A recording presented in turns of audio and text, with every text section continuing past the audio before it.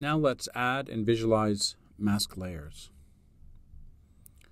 So we take the network as we built it so far, and we're going to add in a mask by feature.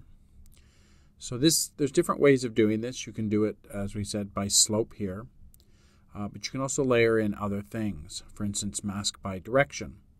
So if we get an angle of 136 and a spread of 180, you can get all of this area here, and then you can play around with the angle to sort of get what you want. Let's go with 136.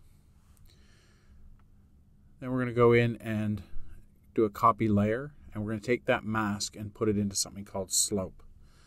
So this is a way where we can create a mask and then turn that into a layer, and then we clear the mask.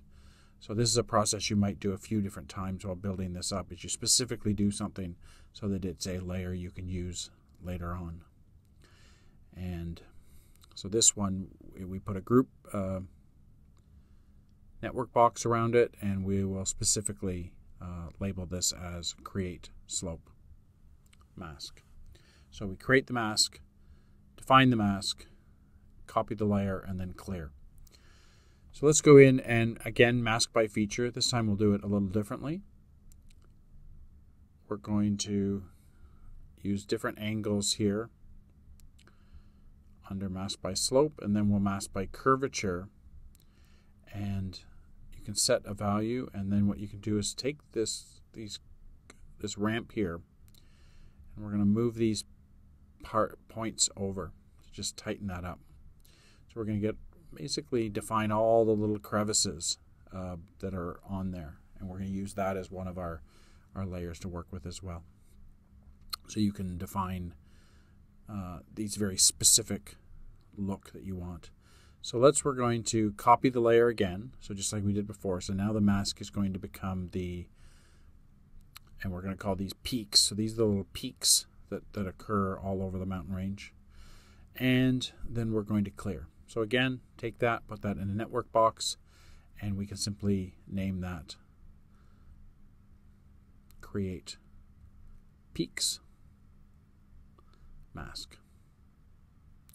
And at the end, you clear the mask so that you can start again and add something new. Now we're going to put in a height field visualize node, and you can go in and you can compute range, so it sort of has the peaks at the top, and the ramp sort of takes that down. You can also go in and specifically take things like the peaks and give them a color, the slope, and the flow. So all the layers we built so far can be used to help visualize and color this. Now this one didn't quite, after setting those things, it didn't quite, I had to bypass the node and bring it back to get the actual colors that were being assigned, but this will give you a sense.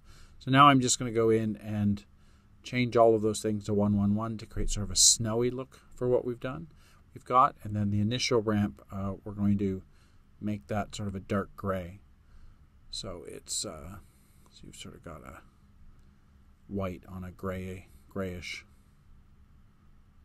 area there.